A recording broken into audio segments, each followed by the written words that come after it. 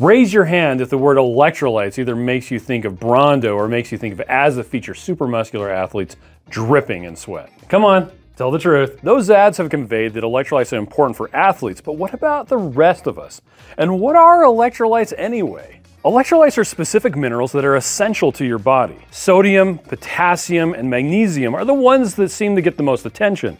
But phosphate, calcium, bicarbonate, and chloride are also important to your body. These electrolytes help conduct electrical charges, hence the name electrolyte.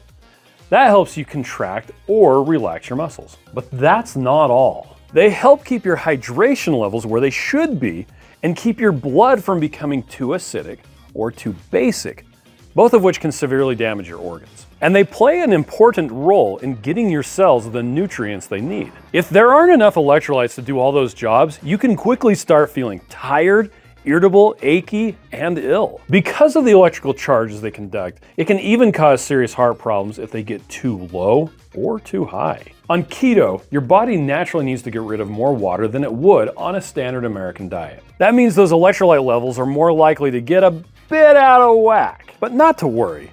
You can get electrolyte supplements like the ones that we carry, or focus on high sodium foods and putting salt on everything to restore balance. So if you've ever seen a keto friend chugging some pickle juice straight from the jar, that's why. Have more keto questions? Let us know what to cover next. But until then, thanks for watching.